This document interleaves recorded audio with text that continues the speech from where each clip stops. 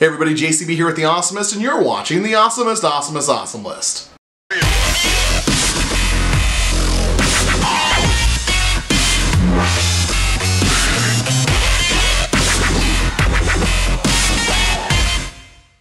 So I know a lot of you are expecting this to be the final part of my Six Flags Texas adventure, but I will continue that next week. I feel like this one's a little more important because there's a big announcement coming up. As you know, this is the end of summer, and at the end of every summer, the Six Flags Corporation does their big announcement video in which they talk about all the cool new things that are coming to all the Six Flags parks nationwide. And so, as per usual, I'm doing my top 10 list, which I discuss the things I think Six Flags should do at Magic Mountain. Last year's announcement video was a little underwhelming, and the then promised Justice League Dark ride just barely opened. Since next year I'll be heading to Six Flags St. Louis, I'm particularly interested in what new rides they will be adding in 2018. So every year I do one of these videos, and every year I try to make it really clear that these aren't predictions. These are just kind of my wish list of things I wish Six Flags Magic Mountain would add next year.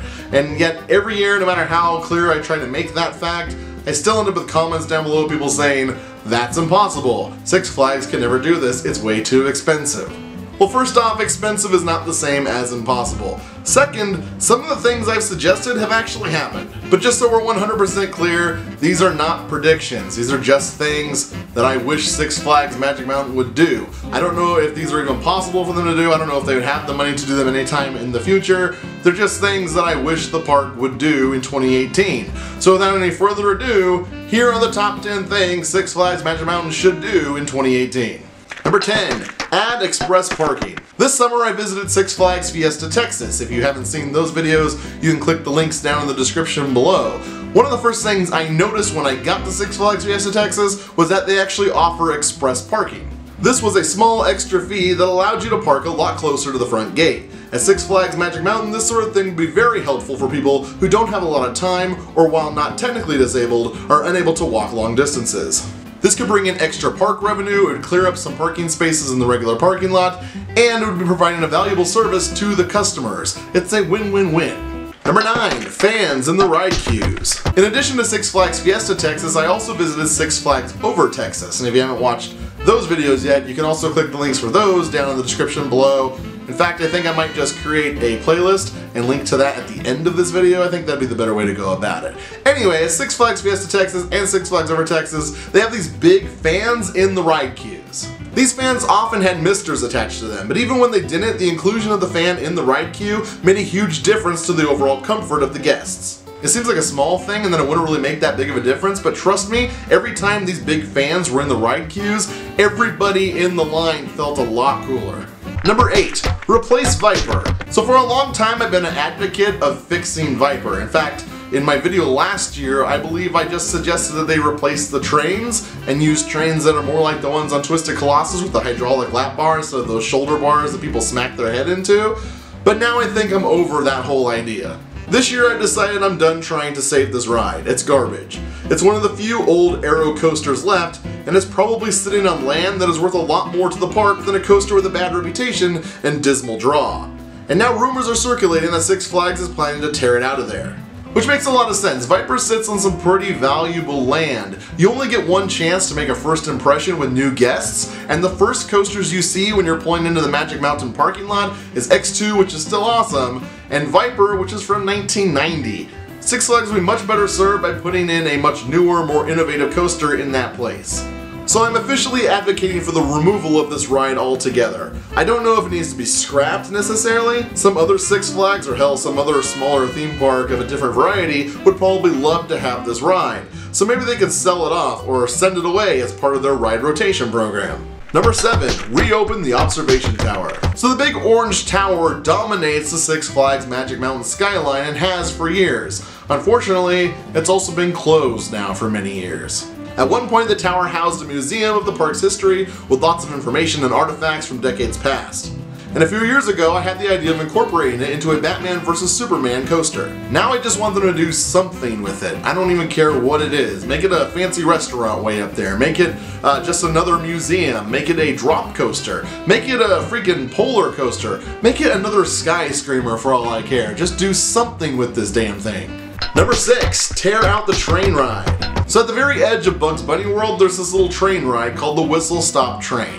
At one point, this ride was themed after Thomas the Tank Engine, but has since been rethemed to a more generic steam train similar to the trains they have at other Six Flags theme parks. The problem is that other Six Flags theme parks, the trains serve a purpose. They're people movers. You can actually get a really nice tour of the entire park by just riding the train one time. It's a great way to get your bearings, figure out where everything is that first time you're at the park.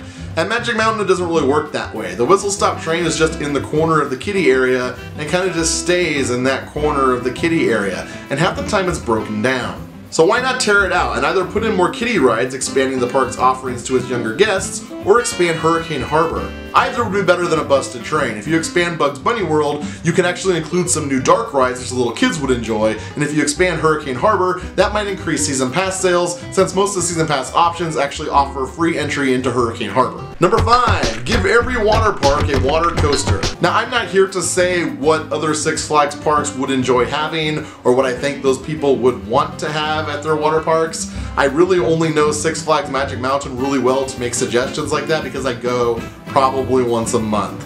But there are some things I feel like every park would enjoy. For instance, I feel like everyone would be happy if one of these bad boys got added to their Six Flags water park. Thunder Rapids is a water coaster, and even though I only got to ride it once, and it was under some pretty crappy circumstances, it was still really fun. I would love it if Six Flags Magic Mountain's Hurricane Harbor got a Thunder Rapids coaster, and I'm sure most people would agree it'd be great to have them at every single Six Flags water park. Number 4. Drop a Doom VR experience. So this one is kind of a prediction. There's been a lot of rumors that they're going to add the Spider VR experience currently at Six Flags Over Texas to Drop a Doom at Magic Mountain during Fright Fest. As I said, Six Flags Fiesta Texas already has this using the same VR system currently available in the new Revolution, so adding it to Drop a Doom at Magic Mountain seems like a no-brainer. Yeah, I'm gonna go ahead and make this a prediction. I think they'll definitely include this as part of the announcement for Fright Fest this year, and it'll probably be at most of the Six Flags park that have drop rides. Number 3. Turn Ninja into Mini Tatsu. Yes, I know I'm going back to like crazy expensive ideas, but this would be really cool. Back in the day, Ninja captivated park guests with its hanging car design. The idea of having no track below you drove millions of visitors to ride this coaster. But today, the shine has kind of worn off this old aerodynamics ride. So wouldn't it be cool if they retooled this so it worked more like Tatsu? I mean, get rid of the suspended cars and put on some custom-made steel flyers so it becomes like a little baby version of Tatsu that little kids can ride and get used to before they try the much more intimidating full-blown Tatsu. Number 2. Put in a Mack Extreme Launch Coaster. Six Flags Magic Mountain hasn't really had a new coaster in quite a few years. In fact, Twisted Colossus is already almost 3 years old, and that wasn't even a brand new coaster. That was just an RMC conversion of an existing ride. The last brand new coaster Magic Mountain got was in 2014 with Full Throttle. If they want to remain the thrill capital of the world, I'd say it's time they add some new coasters. So why not start with a Mack Extreme Launch Coaster? This thing is pretty freaking cool. It uses a turntable loading station to load a second train while the first train is running the track. But here's the kicker. Both trains offer a unique experience. The first train is pretty standard for a launch coaster, acting in a similar fashion to Superman Ultimate Flight at Six Flags Discovery Kingdom. The second coaster runs the same track, but it's designed like the free spinning carts on Pandemonium. This gives riders two completely different experiences. It's unique, it's innovative, it's new, plus it's pretty small so it can fit just about anywhere at the park.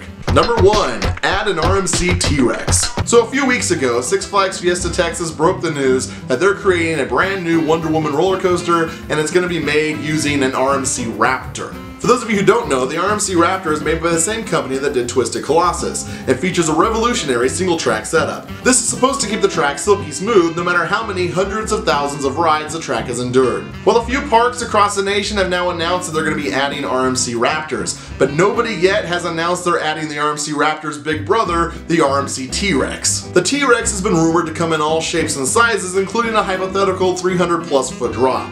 The track's design supposedly allows for all kinds of cool new innovations and inversions. Personally, I think this would be the perfect kind of ride to put right in the footprint of Viper, giving brand new guests to the park a glimpse of the future of roller coasters.